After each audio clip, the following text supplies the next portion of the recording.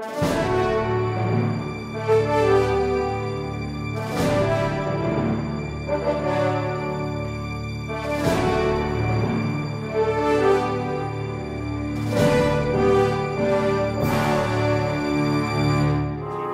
the way you're living. Fortunately, I've never been in a place in my life where I've been really hungry. I know a lot of us say I'm starving, but I don't think I've ever been starving in my life. But I've been starving spiritually. I was a place in my life where I couldn't go on. I couldn't live another day like I was living. Sick, physically sick, emotionally sick, spiritually sick, addicted to a substance. You know, I got desperate and I cried out and I said, God, I can't live like this. I need to change. I need you to help me change. You know what? God did. But you know what? I have never lost that desperation. Every day I get up and I say, God, I need you today just as much as I needed you that day. See, God is the air I breathe. God is the bread I eat. Without God, so I ask you this morning, are you desperate for me? See, desperate people do desperate things. And today, as we get ready to study the Word of God, if you're desperate and you want to receive from God today, if you want to be fed today, if you want to be met, you're being met today, you will be met. God's serving it up. All you have to do is partake. Amen? Well, it's good to be back. We had a great time out in Northwest. We went to Oregon, which is where Crystal is from. And we had a wonderful time. I'll leave it at that. The airlines can be kind of challenging. How many know what I'm talking about? Amen? And we were faced with a challenge. We were supposed to leave Portland, Oregon at 10 o'clock at night. And we got out of there a couple minutes late. We left at 3 o'clock in the morning. And so we were about 7 hours behind schedule. And we finally got in home here about 6:30, and we were supposed to be in at 10 o'clock in the morning. But God is good. Amen? So thank you for all your prayers. It's great to be back with you. If you'll open your bulletin, in your bulletin is a handout. And we're going to be needing that today as we go to our topic this morning is, are you a friend of the King? Are you a friend of the King? Now, I'm going to ask you, if you have your Bibles, and I hope you do. If not, there's Bibles in the pew in front of you. I'm going to ask you to look up at 3 passages of Scripture today. The first one is in 2 Samuel 15. If you'll open to that, and then later on we'll go to Exodus 33 and John 15. And I hope you'll follow along in your bulletin. Take some notes of that half sheet. There's spaces there to provide some notes.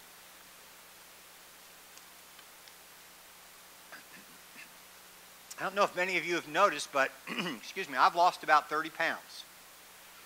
And God has been faithful, and I'm already off one of my set of medications. I stopped taking my blood pressure medicine about 2 weeks ago. Yes, praise God. Give God the glory. God provides natural means as well as supernatural means of healing. And so I have to lose some more weight. We're trying to get my diabetes under control. And if it's already dropped significantly, I've got one more point to go. If it drops one more point, I can go off my diabetes medicine. So that'll be a praise to God too.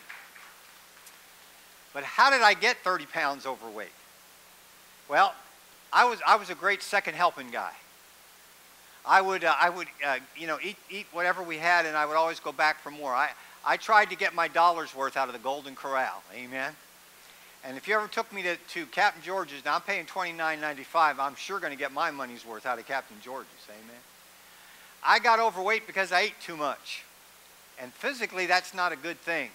But you know what? I don't think you can do that spiritually. I think you can have a second helping of the Word of God, and it'll be good for you, not bad for you. Amen?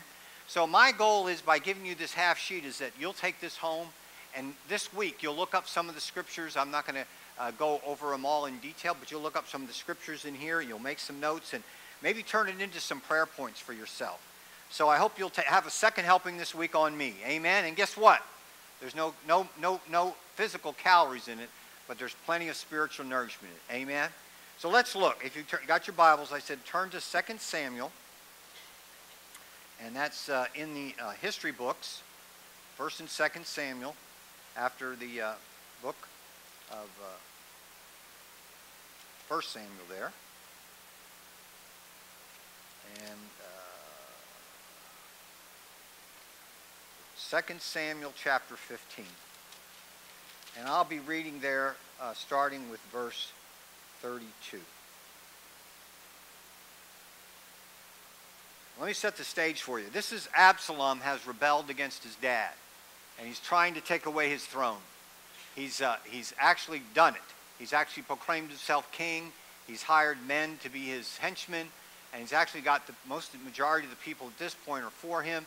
And David and his advisors and his wives and the rest of their children are fleeing for their life because they know that if they stay in Jerusalem that they'll be captured there, they'll be surrounded and possibly killed.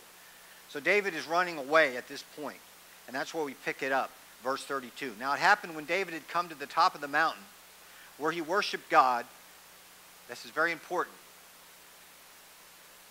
In the most desperate time of his life, David stopped and worshiped God. What an example for us. Sometimes we get all upset. I tell you, I'll be honest with you and open with you, I was upset when they told me that, first of all, my flight was going to leave at 12 o'clock, and then it was going to leave at 2 o'clock, and then it was going to leave at 3 o'clock. And the reason it was going to leave so late was they didn't have the crew to fly the plane. They had to fly a crew in from Houston, and that crew flew in, but they flew in so late that they ran out of time, so they had to fly another crew in from Washington, D.C., and that's what we were waiting for. And you know, I can't sleep on an airplane. I've got some issues with my ears. I was good, but it just is not conducive to sleep. So I'd been up for about 24 hours, and I'll tell you, I was getting a little edgy. Amen? I not only smelled bad, but I was getting that grumbly attitude. I know y'all are holy people. That never happens to you, but amen? It was getting all over me. And I opened the Word of God right there in the airport. And I began reading, and a supernatural peace came upon me. See, I chose in that moment to worship God. And it's not a theory with me. It's a fact. It happened to me more than once in my life. And David does that. In the midst of this terrible time, his life is threatening. His son is rebelling against you. It says there, he went to the top of the mountain where he worshiped God. And there was Hushai, the Archite, coming to meet him with his robe torn and dust on his head. Then David said to him, "If you go with me, then you will become a burden to me. But if you return to the city and say to Absalom, 'I will be your servant, O king, as your father's servant previously, so it will now be your servant. So I will now be your servant. Then you may defeat the counsel of Ahithophel for me. And do you not know that Zadok and Abiathar the priest with you there? Therefore it will be that whenever you hear from the king's house, you shall tell to Zadok and Abiathar the priest. Indeed, they have there with them their two sons, Ahimaaz, Zadok's son, and Jonathan, Abiathar's son. And by them you shall send me everything you hear.' So Hushai, David's friend," I want you to hear that, David's friend went into the city, and Absalom came into Jerusalem. Let us pray. Dear Heavenly Father, we thank you for the Word of God. We thank you that, Holy Spirit, you take the Word of God and you counsel and you convict and you comfort.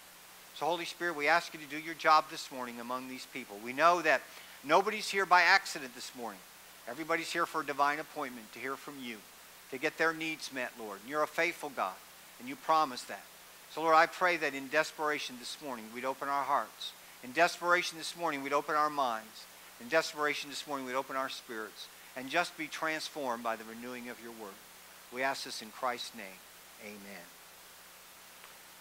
I pointed it out that while David was worshiping God, he was seeking God. He was praying out loud to God. And he was asking God to help him. And God sends him an answer to his prayer. And that answer is a man named Hushai. And he is sent there to defeat the counsel of those who are advising Absalom. See, what he was asked to do is he was asked to keep David informed of Absalom's every move.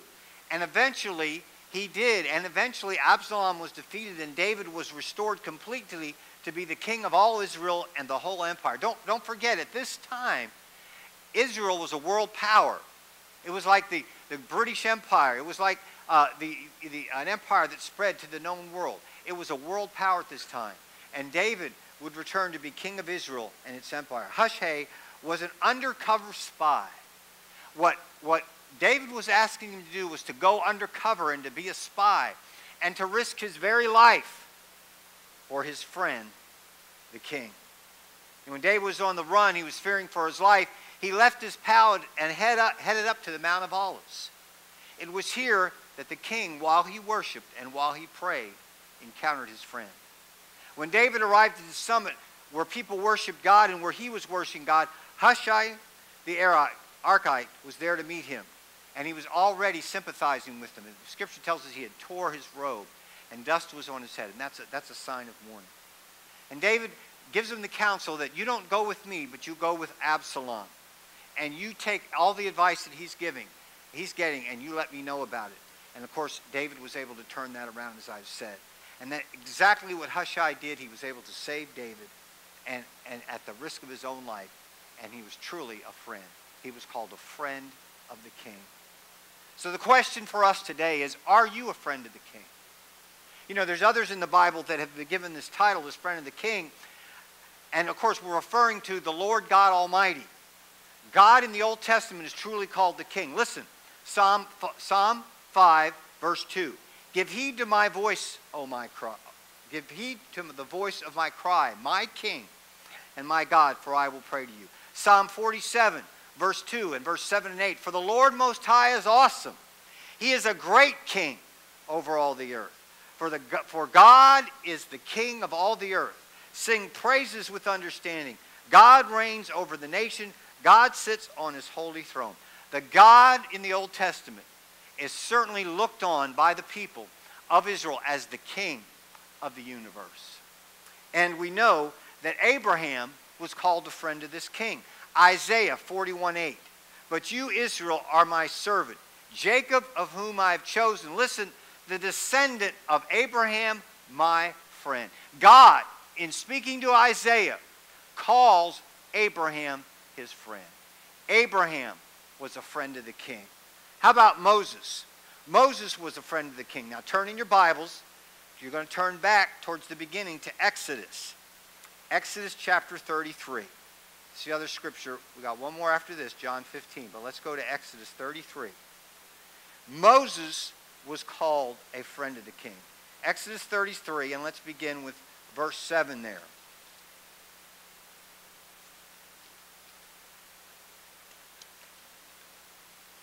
Exodus 33:7.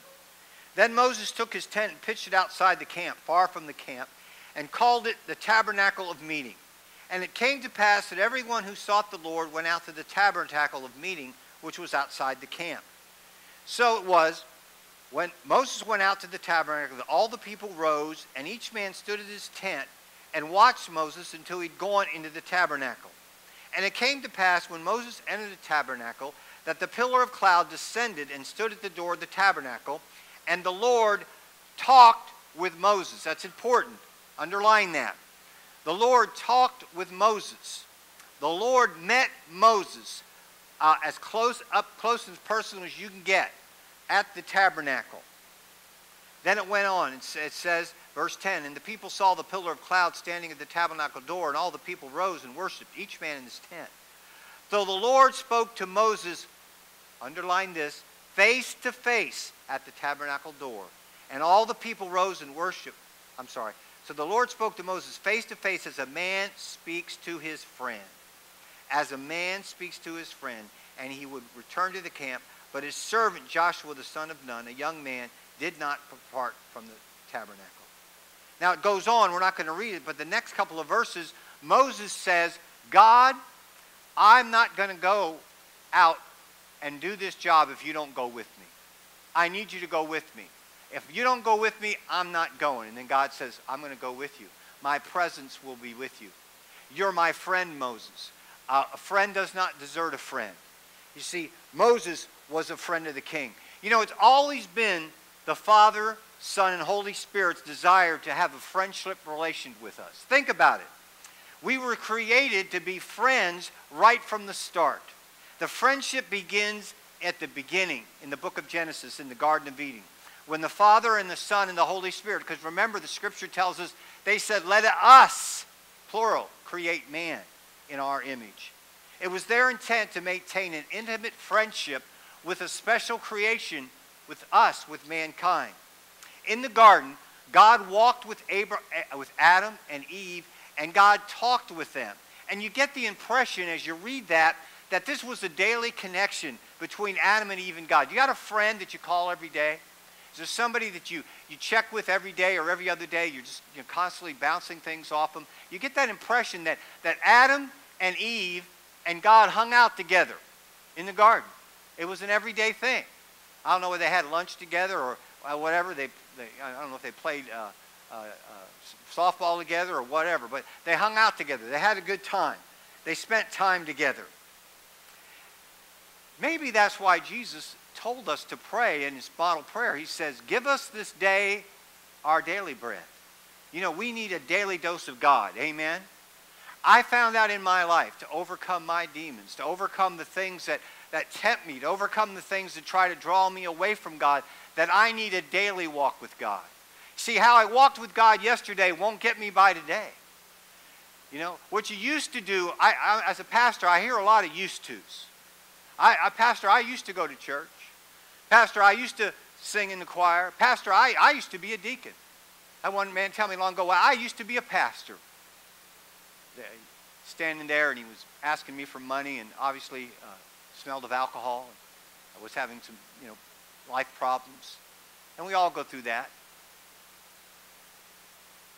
But God is not a used to God. God's a now God. I need God today. What I did with God tomorrow doesn't get me through today. I need a new adventure with God every day.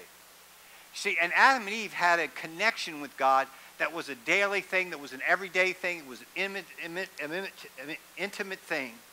They were friends, but the friendship was broken. Literally, Adam and Eve chose a new BFF. Now, what's a BFF, young people? Best friend, that's a text. Would you text that? You're my BFF. Some of us old people need to get hip. Amen? BFF means best friend forever.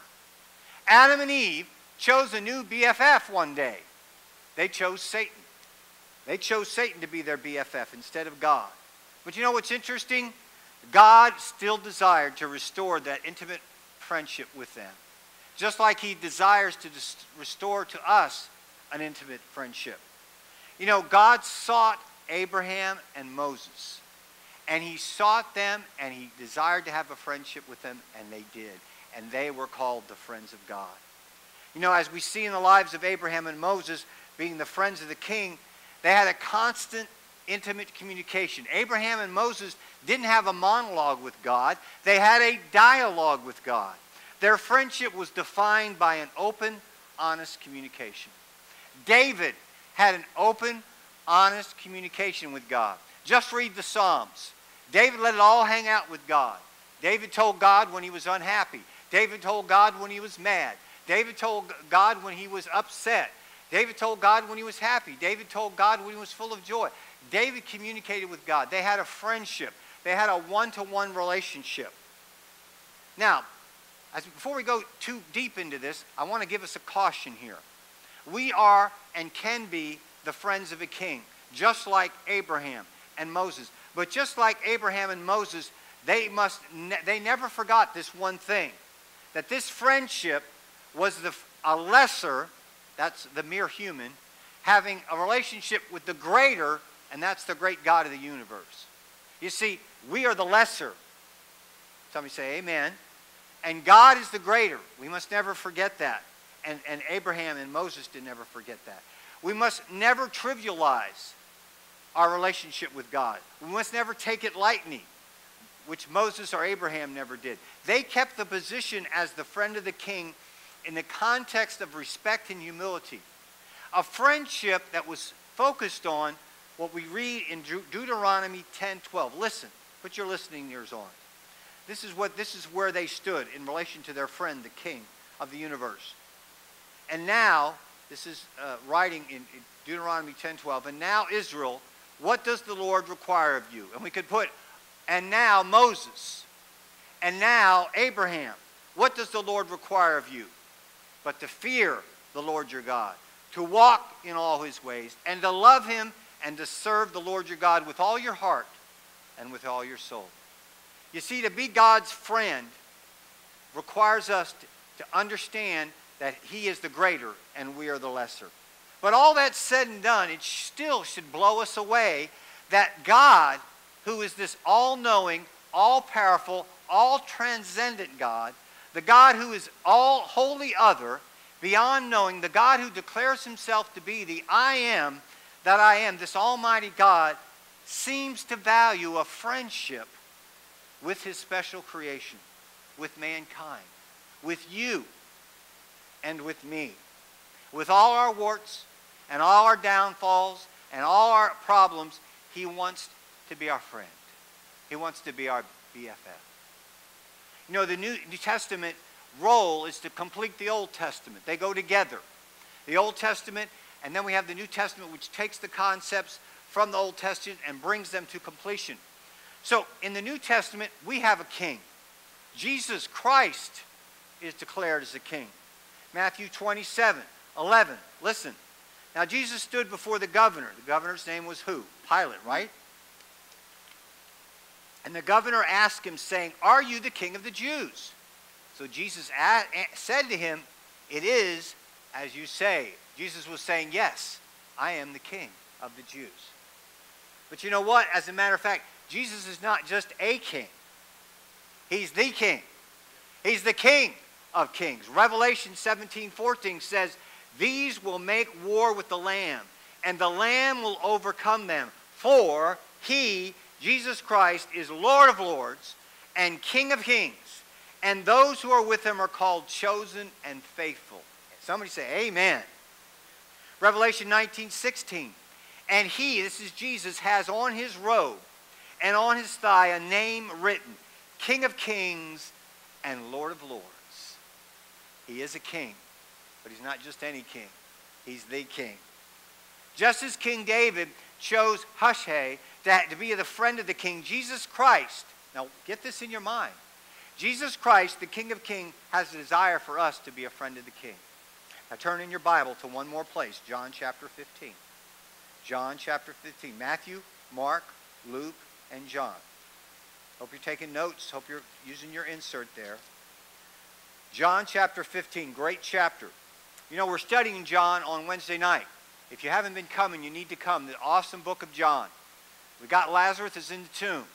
And we're going to be preaching on that, or teaching on that this Wednesday night, about the resurrection of Lazarus. But we're having a great time on Wednesday night. We also have a great study on Wednesday night called Breaking Free. Right? Miss Tammy, raise your hand. Miss Tammy's teaching that class. You can still jump in, right? You can just come. It's a video-driven class. It's great. It's about getting free of the things. So that's also at 7:30 on Wednesday night. So invite you to come out on Wednesday night. John chapter 15, great chapter. It starts out with the whole concept of being the vine, but that's not what we're dwelling on today. I want you to go to verse 13. John chapter 15, verse 13. And then we're going to read it through verse 16. Then we're going to break this down. "Greater love has no one than this, to lay down one's life for his friends.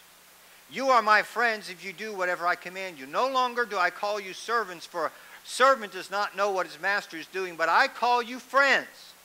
For all things that I hear from my Father I have made known to you. You did not choose me, but I chose you and appointed you that you should go and bear fruit, and that your fruit should remain. And whatever you ask the Father in my name, he may give you. These things I command you, that you love one another." I want us to look at, Jesus says, "You did not choose me, but I chose you." I was a dork. Do you still use that? Kids, do we still call people dorks? I was a dork. I was a nerd. I was ugly. I had to wear glasses in the first grade, and I wasn't very athletic, and I was really dorky and geeky. And when we would play games, we'd play softball or we'd play soccer, or we play any team sport, they'd always have to choose up sides. And I was always the guy that they said, well, we'll take Caskey if you give us, you got to give us, if Caskey's on our team, we're at a deficit, you got to give us somebody else. And so I was never like the first one chosen or the second one chosen. I was always the last one chosen. And so I know what it's like to be rejected. Amen? So when I read about a God who picked me, the King of Kings, the Lord of Lords, the Savior of the world, the one who's coming back to rule and to reign, chose me to be a part of his team, that makes me feel pretty good. That makes me feel pretty good because you know what? I never knew what that was like. I was always rejected. Now I know what it's like to be chosen. You know what? I'm somebody. I am somebody. God chose me. God is choosing you today. He wants to be your friend. He wants to be your friend.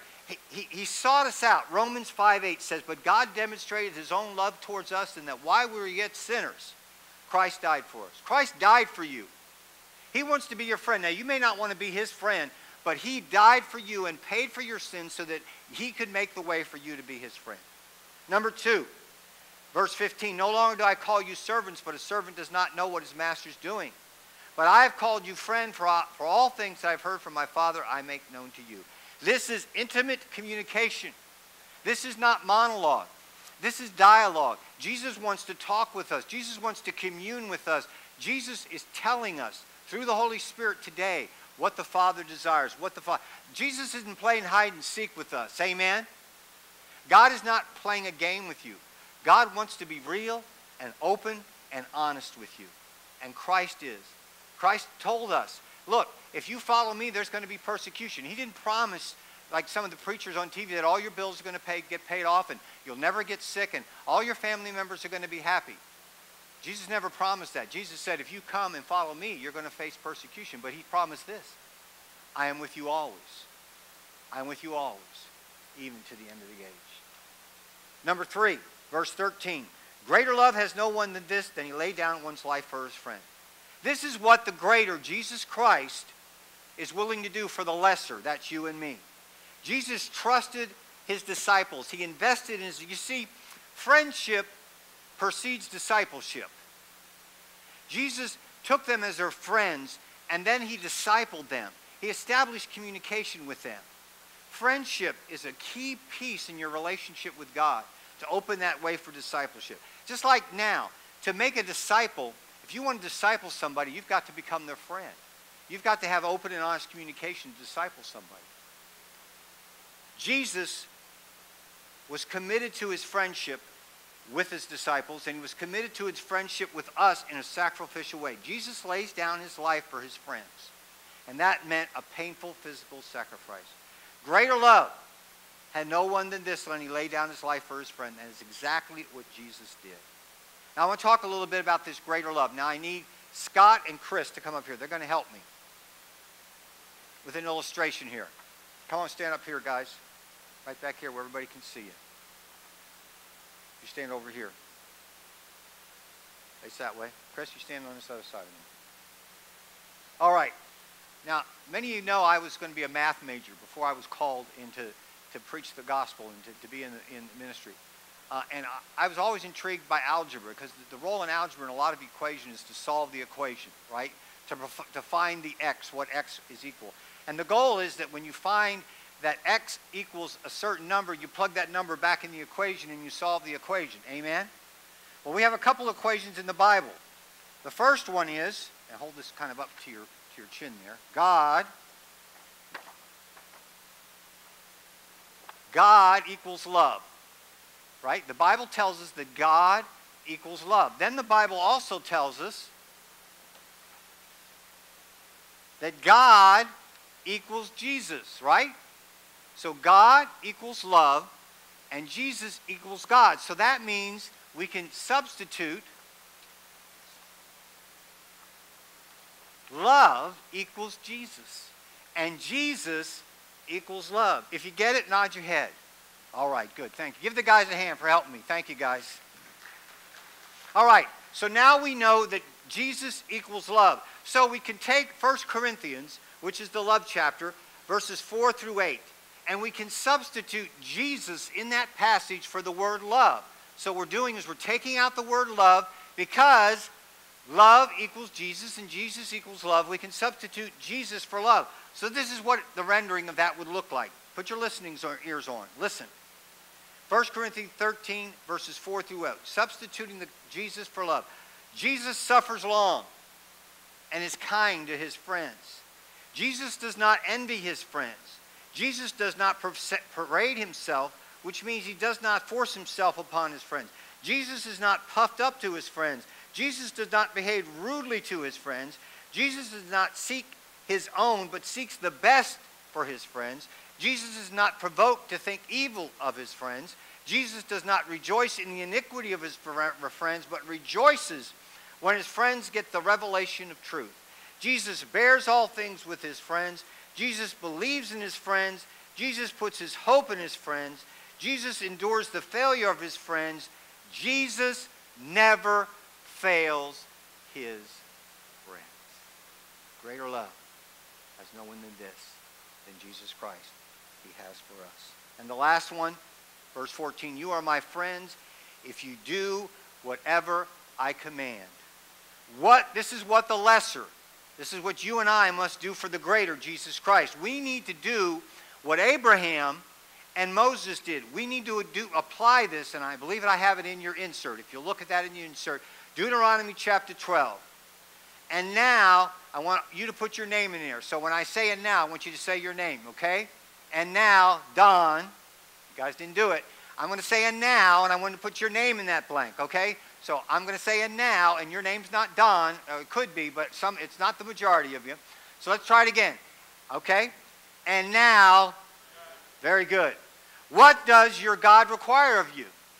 What does God want of you? To be his friend. What is required of you by the King of Kings? Here it is. To fear the Lord your God, and that fear is not scary fear. It's not a terror fear. It's a fear that means to respect and to so admire somebody that you're afraid of offending them by doing something that offends them. To fear the Lord your God, to walk in all his ways and to love him, and to serve the Lord your God with all your heart, with all your soul. Wow. I need to say it backwards. Wow. You'll get it later. This is hard, man. This is hard. This means giving all my life to God, everything I do to God. And you know what? Sometimes I don't do that. Sometimes I fail. So what do we do? What do we do when we blow it? Well, how many of you here have ever had the fire department come in school and teach the kids what they're supposed to do if they catch on fire? What are you supposed to do? 3 words. Stop, drop, and roll. And I would do that, but I'd never get up, okay? So if I could, I would stop, drop, and roll for you. So imagine me stopping, dropping, and rolling on the floor, okay? That's exactly what we need to do when we blow it with God. We need to stop. We need to stop sinning. We need to stop doing it. 1 Corinthians 15:34, New Living Translation says, think carefully about what is right. Stop sinning. Amen? Look, I work with addictive people. I work with people struggling with addictions from alcohol to drugs to sex to pornography to food to anything that they put in their life that's a god. Whatever you turn to in a time of stress, if it's not God, is an idol to you, and you can get addicted to it.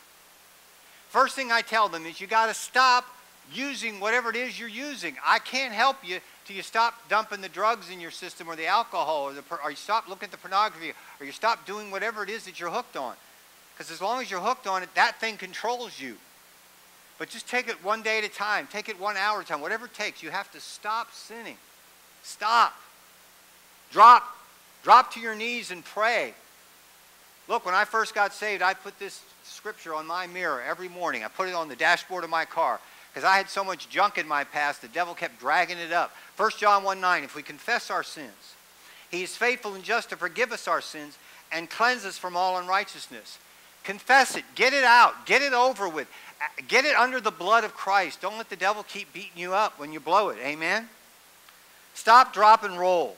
Roll away from the bad. Roll away from the bad. Turn to the good. Listen, we're going to close with this. Mark chapter 9, verse 43. Don't turn there, just listen. 43 through 48. If your hand causes you to sin, cut it off. It's better for you to enter life maimed rather than having two hands and go to hell into the fire that shall never be quenched, where the worm does not die and the fire is not quenched. And if your foot causes you to sin, cut it off. It's better for you to enter life lame rather than having 2 feet to be cast into hell, into the fire that shall never be quenched, and where the worm does not die and the fire is not quenched. And if your eye causes you to sin, pluck it out. It's better for you to enter the kingdom of God with one eye rather than having 2 eyes to be cast into the fire of hell, where the worm does not die and the fire is not quenched. Do you get it? Do you get it? Roll away. Roll away from the bad behavior. Repent. The word repent means to be moving in one direction and to turn around and go in the other direction. That's kind of radical. To cut off your hand, cut off your foot, and plug out your eyes. But you know what? Some of you need to be very radical in your life. There are things in your life that you're doing that if you keep on doing it and the Lord comes back, you may not go. I don't know how much sin you can carry into heaven with you. You know, I'm trying to enter through the narrow gate, the Bible says. For wide the road that leads to destruction, but narrow is the road that leads to life. Yeah, I've lost weight now. I'm getting skinnier. These pants I couldn't used to fit into. Amen. This is an old belt from about 10 years ago. I want to get through that gate, and I want to walk down that path to heaven. I'm not going to try to negotiate with God. Well, can I do this? And can I take this with me? And can I still be doing that? And I don't know. I'm not here to judge you. I'm only judging me. That's what I'm required to do. But I want to be as skinny, and I want to be as pure and holy as the Holy Spirit can help me to be. And that certainly doesn't mean I'm perfect. Amen. I got a long way to go. But you know what? I'm going. Amen. So the question this morning is, are you a friend of the King? He's done his part. He died on the cross for you. He took your sins on the cross for you. He paid the price for you so that you could be holy and blameless and you could stand before God and you can be the friend of the King of Kings. Are you willing to do what he asks? Please, every head bowed and every eye closed. Let's enter a time of prayer here. Marcia, will you please come and play for us? Just want you to think about the question. Are you a friend of the King this morning? If the King was come back, and I believe the days are growing short, every day you open the newspaper, it's all about the Middle East. It's about Syria. It's about Israel. It's about Iran. Every day, the world gets closer to that trumpet call, to the sound of the call of the angel, when the dead in Christ shall rise first, and we who left on the earth, if we believe in Christ, if we're walking with Christ, we'll be taken up in the air with him. And we won't have to go through the 7 years of tribulation. You ain't seen nothing yet. You look around the earth, think about that seven years of tribulation. Are you a friend of the King this morning? I want to say a couple prayers. First, every head bowed, every eye closed. If you're here this morning and you don't feel like you're walking with the King, you don't feel like that if you were to die today or for a sound now that you'd go to heaven, you'd like to commit your life, you'd like to recommit your prayer, just lift up your hand and lift it down again. I'd like to say a special prayer.